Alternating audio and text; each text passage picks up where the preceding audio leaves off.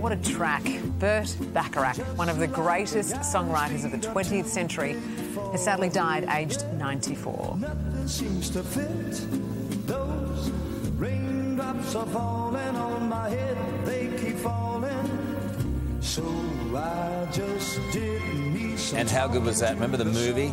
Butch Cassidy and the Sundance Kid, Paul Newman, Robert Redford, Ali McGraw, I think, and they were riding on a bicycle. Takes me back. Dickie, it's a sad loss, but what a legacy. What an incredible legacy. Look, quite simply, he wrote songs that our grandparents sung along to, our parents did, we do, our kids will, our grandkids will sing along to these songs. They'll feature in movies for years to come, and you know, they're just timeless music, timeless songs. And of course, his collaboration with Hal David, the lyricist, much in the way that Elton John and Bernie Taupin wrote together. You know, Bernie writes the lyrics, sends it off to Elton. Elton sits down, tiny dancer. Okay, what do we do with this? Yeah. Same with Burt Bacharach. He just put these beautiful, timeless melodies and wonderful chords and instrumentation behind these lovely lyrics. And they were brought to life across the generations, as you said. Yeah. It's hard to pick a favourite because there were so many, but is there one that stands out for you? All those wonderful songs with Dionne Warwick, you know, I say a little prayer. Yes, how good. Have a listen to this.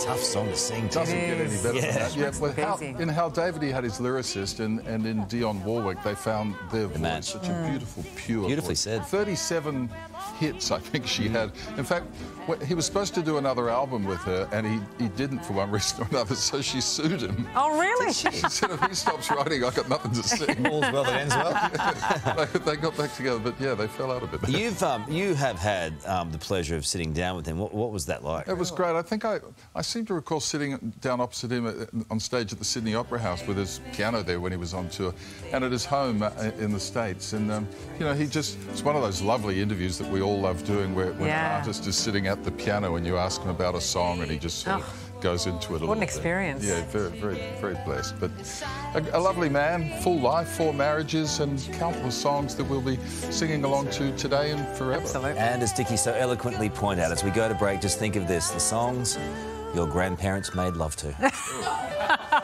Don't think about that. Ew. All the girls in town follow you all around,